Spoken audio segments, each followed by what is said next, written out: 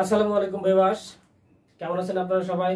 আশা করি সবাই ভালো আছেন, সুস্থ আছেন। পড়াশোনা আপনাদের ভালো চলছে।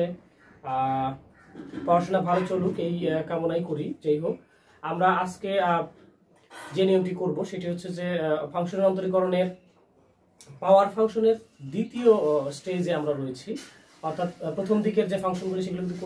তো ভিউয়ার্স, আমরা এই পর্যায়ে যে সমস্যাটি সমাধান করব সেটি হচ্ছে ddx x to the power cos inverse x। এখানে দেখুন ইনভার্স ফাংশনও থাকতে পারে। এই উদাহরণটি দ্বারা আমরা বুঝতে পারতেছি যে আসলে একটা ফাংশনের উপর আরেকটা ফাংশন ইনভার্স ফাংশনও থাকতে পারে। এটা হচ্ছে ইনভার্স বলতে যে cos এর উপর মাইনাস পাওয়ার রয়েছে, এটাকে আমি ইনভার্স বলছি।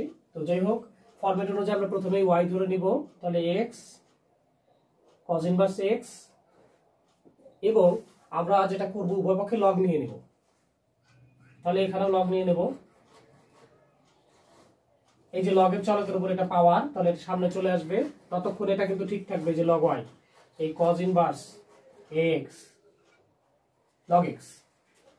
এই যে আমাদের যে সরলীকরণ হয়ে গেছে, কারণ কারণ পাওয়ার আর কেউ নেই। এখানে আমরা এখন ডেরিভেটিভ করব। এটা করলে আমরা d w r 2x লিখে দিয়ে আমরা ডেরিভেটিভ করে ফেলাই। করলে বলতে আমি এখানে একদম ডেরিভেটিভ করে যা হয় সেটা বলতেছি। এরপরে y এর ডেরিভেটিভ করলে হচ্ছে dy dx। এখানে লক্ষ্য করুন cos x একটি ফাংশন, কেননা আমরা জানি cos ইনভার্স x এর সূত্র রয়েছে। এখানে cos x না, cos ইনভার্স x এর সূত্র রয়েছে -1/√1 - x²। ফলে এর কিন্তু আলাদা সূত্র রয়েছে, আর log x এর সূত্র তো আলাদা রয়েছে। ফলে এরা কিন্তু স্বাধীন ফাংশন হয়েও সহাবস্থান করছে গুণ অবস্থায়। ফলে এখানে অবশ্যই গুণের সূত্র ফেলবো আমরা। cos ইনভার্স x কে দেখুন বসিয়ে রাখলাম প্রথমবারে, log x এর বলে 1/x প্লাস এইবার log x কে বসিয়ে রাখবো। তাহলে এই cos ইনভার্স x এর মানটা এখানে বসিয়ে দেব ইনভার্স করে, ডেরিভেটিভ করে। তাহলে ডেরিভেটিভ করলে হচ্ছে -1/√1 - x²। ব্যাস, এইখানে লক্ষ্য করুন এই x টা x এর মধ্যে রয়েছে, কারণ এই x দ্বারা x কাটাকাটির সম্ভাবনা থেকে যায় অনেক সময়। আসলে আমার মনে হয় না যে এখন আর থাকবে, কিন্তু তারপরে আমরা এটা সামনে নিয়ে আসবো।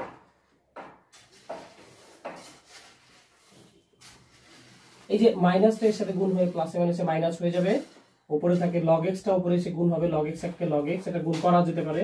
আপনি যদি বলেন যদি না করি কোনো সমস্যা হবে না। এবার এই y টা অবশ্যই পক্ষান্তর করতে হবে। তাহলে y টা যদি আমি নেই, আমরা জানি পুরোটার সাথে এটা গুণ আকারে থাকবে, এখানে 1 লেখার দরকার নেই। এই পাশে থাকলো dy dx, এখানে 1/y ছিল। আসলে পরের লাইনে এটা আমরা পক্ষান্তর করেছি।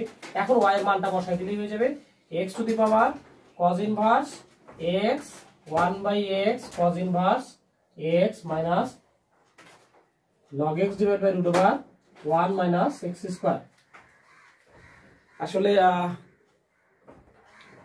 এভাবে এই অঙ্কগুলি করা যায়। এটা কিন্তু অ্যানসার খুবই সহজ এবং আপনারা করতে পারবেন। আশা করি খুব ভালোভাবে করতে পারবেন এই সমস্যাটিও। তো তার আগে আমি আসলে একটু দুঃখিত বলে নিব অনাকাঙ্ক্ষিত কিছু শব্দের জন্য। কিছু বাইরে থেকে শব্দ আসছে, যেমন এই যে কাকের শব্দ। দিনের বেলা ভিডিও করলে যা হয়, আমি তো আসলে পেশাদার ইউটিউবার নই, সো বুঝতেই পারছেন আমি এই বিষয়গুলো সলভ করছি না। আমি শুধু আপনাদের সমস্যার সমাধান দেওয়ার চেষ্টা করছি। একটু হয়তো সাইড সাউন্ড আসছে, প্লিজ এর জন্য আমি অত্যন্ত দুঃখিত। এইটুকু আপনারা মানিয়ে নেবেন। তো যাই হোক, আমরা এই প্রবলেমটি সলভ করে ফেলেছি। আমরা অন্য প্রবলেমে যাব। এই x to the power ex এর জন্য আমরা ওই ফরম্যাট অনুযায়ী y ধরে নিব। আসলে একই নিয়ম, আলাদা কোনো কিছু নেই। সামান্য কিছু তারতম্য আসবে, নতুন কথা আসবে। তো দেখা যাক এখানে কি হয়। আমরা লগ নেব, তাহলে এই পাশে লগ y, তাহলে এই পাশে লগ নিতে হবে।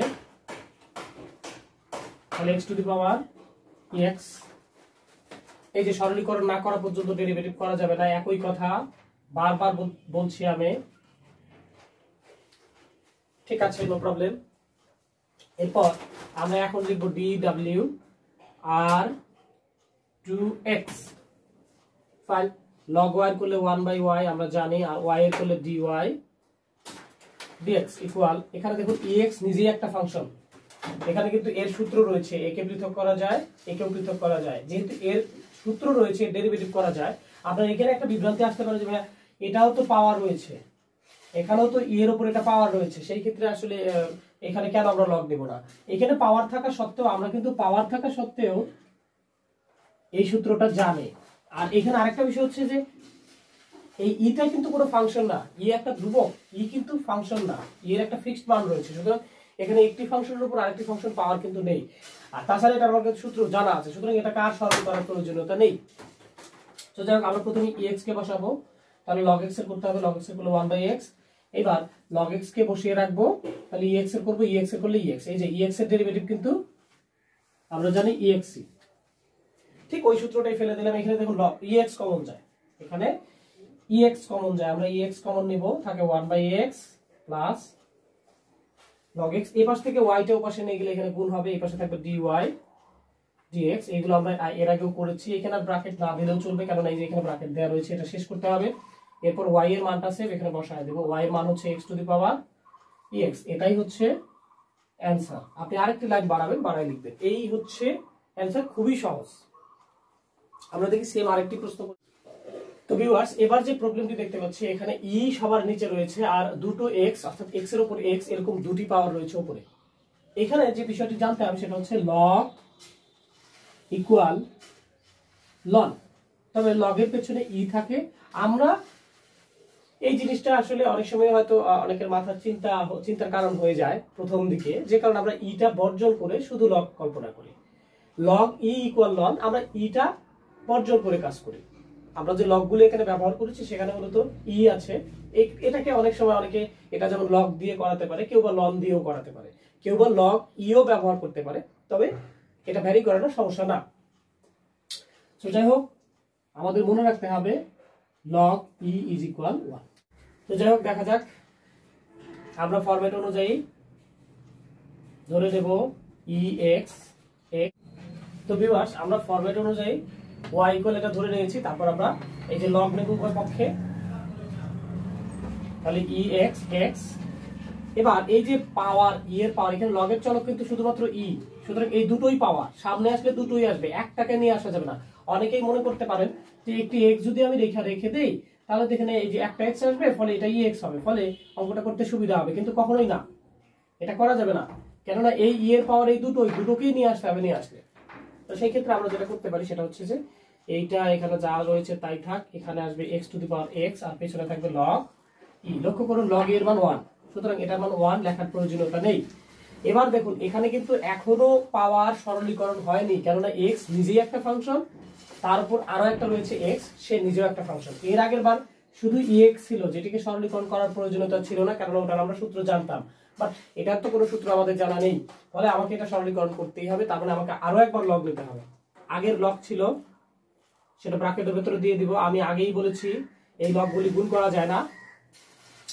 আর এখানে আমরা যদি লগ নেই তাহলে থাকে x to the power x, এবং এখানে লগ y রয়েছে, থাক, এটা x log x। এখন স্রেফ আমরা ডেরিভেটিভ করব, আপনারা এখানে যে dw লিখে দেবেন, জায়গা নেই আমি লিখলাম না। তাহলে প্রথমে আমি এই লগের কাজ করব, হবে তো এই যে এই লগের সূত্র ফেললে এর পেছনে log y রয়েছে, তাহলে 1/log y হবে। আর এই লগের যদি সূত্র করি তাহলে এর পেছনে y রয়েছে, তাহলে 1/y হবে। এরপর আবার এই y করতে হবে, y করলে dy dx। এইভাবে আসলে যদি আমার 100টিও থাকে, তো আমাকে ধাপে ধাপে এই 100টি ফাংশনারি করতে হবে। আসলে 100টি আমি রূপক অর্থে ব্যবহার করলাম, 100টি ফাংশন তো আর থাকবে না, সুতরাং ওটা নিয়ে চিন্তিত হওয়ার কিছু নেই, এরকম 2-3টাই থাকবে। তো আমাকে ধাপে ধাপে করতে হবে, স্টেপ বাই স্টেপ। এই পাশে আসেন, আমার x একটা ফাংশন, log x একটা ফাংশন, এরা পাশাপাশি গুণ অবস্থায় রয়েছে, এটাকে পৃথক করা যায়, কারণ একে বাদ দিলে এর কোনো সমস্যা নেই, একে বাদ দিলে ওর কোনো সমস্যা নেই। সেই ক্ষেত্রে আমরা এটাকে বসায় রাখবো গুণের সূত্র, এটা হচ্ছে গুণের সূত্র ফেলছি, তাহলে এটাকে বসায় রাখবো, এই log x এর বলে 1/x। আবার এই log x কে যদি আমরা বসায় রাখি, x এর বলে 1 লেখার প্রয়োজনীয়তা নেই। এবার দেখুন, এই x আর x কাটা যায়, থাকে হচ্ছে এখানে 1। আপনি ভাবতে পারেন এই 1 তো লেখার প্রয়োজনীয়তা নেই, কিন্তু এটা প্লাস, গুণনের ক্ষেত্রে 1 লেখার প্রয়োজনীয়তা নেই। এটা নিয়ে অনেকের কনফিউশন হতে পারে, অনেকেই কোশ্চেন করে, অনেক ধরনের ব্যাপার রয়েছে, আমার অনেক ধরনের অভিজ্ঞতা রয়েছে। এই হচ্ছে ব্যাপার। আপনি এবার dy dx টাকে রেখে বাকি সবকিছু প্রকাশে নিয়ে যাবেন, নিয়ে গেলে এখানে তো ইনটু হবে। সেই ক্ষেত্রে দেখুন, আমরা যদি যে অবস্থায় রয়েছে সেই অবস্থায় নেই, তাহলে কি সমস্যা হতে পারে দেখেন, log y ইনটু y, ফলে এই y স্কয়ার করে দিতেই পারেন আপনি। সেই ক্ষেত্রে আপনি এই যে পেছনের যে yটি সেটা তো আলাদা, এটাকে এখানে না লিখে আমরা সামনে লিখবো। সুতরাং পক্ষান্তর করার সময় এরকম যদি একাধিক রাশি থেকে পক্ষান্তর করার সময় আমি এই দিক থেকে যাব, প্রথমে y টাকে নেব, তারপরে log y টাকে নেব। মানে এটা হচ্ছে নিজস্ব সচেতনতা বা সতর্কতা। এখন স্রেফ আপনি এখানে মানটা বসায় দেবেন। দেখেন y এর মান কত, এই অংশটা আমি মুছে দেই, আমি dy dx এখানে লিখে দিলাম, আসলে জায়গা নেই, আপনারা বাড়ায় নেবেন না। এই y এর মান আমরা দেখতে পাচ্ছি e এর উপর ডাবল x, আমরা এটার মান বসায় দিলাম e এর উপর xx। এরপর log y এর মান দেখেন, এই যে log y এর একটা মান, log y কিন্তু এটাও আমরা সরলটা নিব, যেটা সহজ সরল বা ছোট সেই জিনিসটা নেব। এখানে দেখা যাচ্ছে x to the power x এবং ইনটু আকারে বসায় দিলাম, এটাই হচ্ছে অ্যানসার। আমার মনে হয় এই সমস্যাগুলোর সমাধান আপনারা করতে পারবেন। আমি এখানে কোনো সেম কোশ্চেন দিচ্ছি না, কারণ আমরা আরো একটা ভিডিও করব, সেখানে মূলত দুটি কনফিউশনাল প্রশ্ন থাকে, ট্রিপল এক্স, এই প্রবলেমটা সলভ করে দেব, এবং আরো ট্রিপল এক্স থাকে কিন্তু সেখানে ব্র্যাকেট থাকে। এই দুটি প্রবলেমের অ্যানসার আলাদা, পদ্ধতি আলাদা, কেন আলাদা সেটা সুন্দর ব্যাখ্যা দেব, সরল ব্যাখ্যা দেওয়ার চেষ্টা করব। মোটামুটি এই দুটির জন্য আমরা একটি ভিডিও করব যাতে করে সুবিধা হয় বুঝতে। তো